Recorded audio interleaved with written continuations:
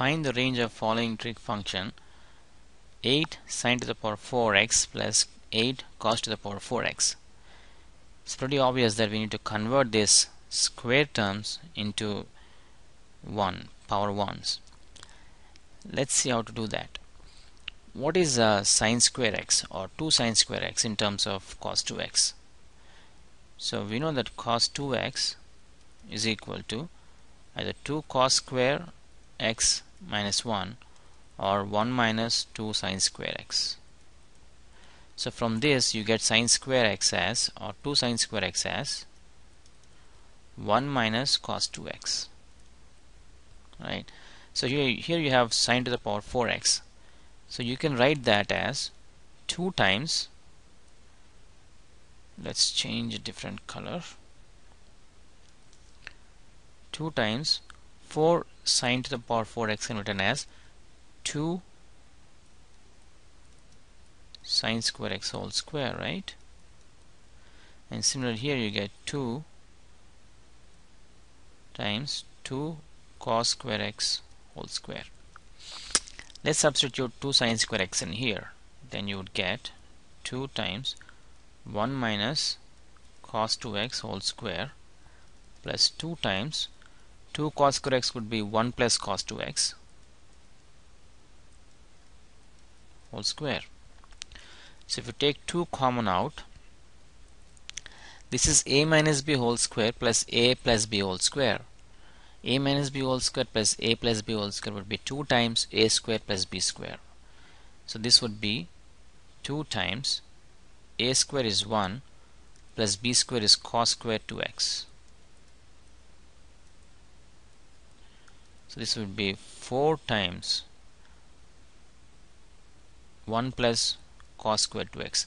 What is cos square 2x? Or let's take the 4 inside. So that would be, let's take, if you take 4 inside, this will be 4 times 4. So that would be 4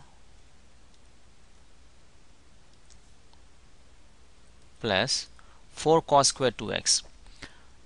We know that 2 cos square 2x is 1 plus cos 4x. So we'll get 2 times 1 plus cos 4x. So this would be 4 plus 2 is 6 plus 4 cos 4x. So this whole term can be simplified to 6 plus 4 cos 4x. Oh, there's a typo here. It should be 2, not 4. So 6 plus 2 cos 4x. Let's find the range, which is max and min. So what is the max and min for cos 4x? The max and min for cos 4x would be plus or minus 1. So minus 1 to plus 1. If this is minus 1, this whole term would be 6 plus 2 times minus 1. 6 times 6 plus 2 times minus 1. So that would be 6 minus 2 is 4. And what is the max? When you put plus 1, so cos 4x plus 1. 2 times plus 1 is 2. 2 plus 6 is 8. So 4, 8. So the range of this function is 4, 8. Let's see what would happen if we have a negative sign here. Instead of plus, you have minus. Then this would go minus, this would go minus. Then you have a minus b whole square minus a plus b whole square. Then that is minus 4ab.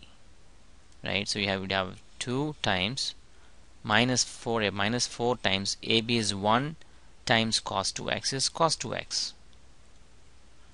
So this is minus 8 cos 2x.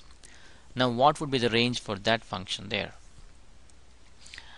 The range for this is minus 1 to 1.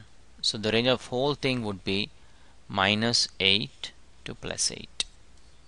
If there is a minus here, then the range would be minus 8 to plus 8.